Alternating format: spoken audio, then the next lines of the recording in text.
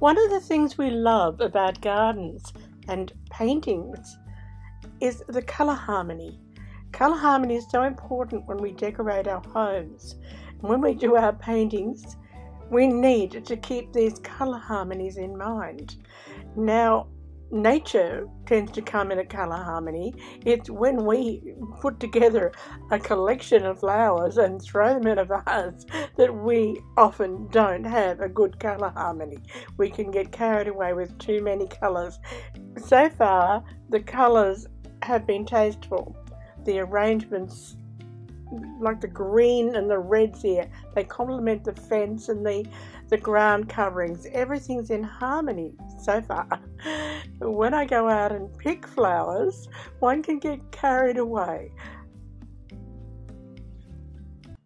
Do you agree that if I chose a closely related colour harmony, it might not be more pleasing than this hodgepodge? These are the colours that I've chosen, a third of the colour wheel. It did not need to have been those colours if I'd wanted to keep the violet. I could have done so. I could have had a painting that was predominantly yellow and violet, which were opposites on the colour wheel. Or I could have used a blue violet and a red violet opposite yellow, which would have been a split opposite colour harmony. I could have used a triadic colour harmony, although that one would have suited this painting least.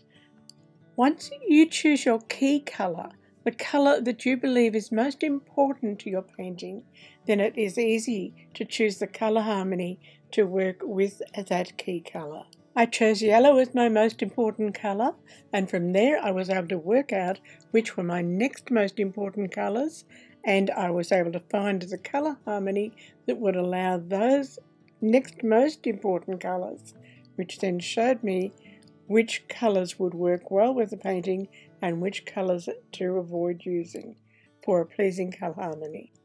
Don't worry if you haven't fully grasped colour harmony.